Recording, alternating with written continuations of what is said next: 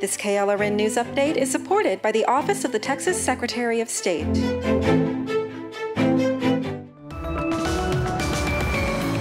The FBI's new Uniform Crime Report shows a jump in violent crime in several area communities, but the increases are weighed by a number of crimes per 100,000 residents. That pushed Hill Country Village, Hollywood Park, and Fair Oaks Ranch to see increases as well.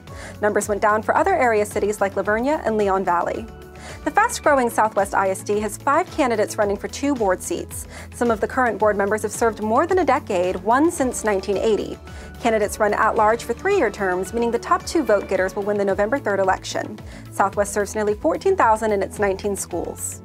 A portion of IH-10 between the Rim and Fair Oaks Ranch now has HOV lanes in both directions. The second ever HOV lane in Bexar County opened today in the westbound lanes of I-10 from La Cantera Parkway to Ralph Baer Road. The lanes will be managed by VIA and patrolled by SAPD.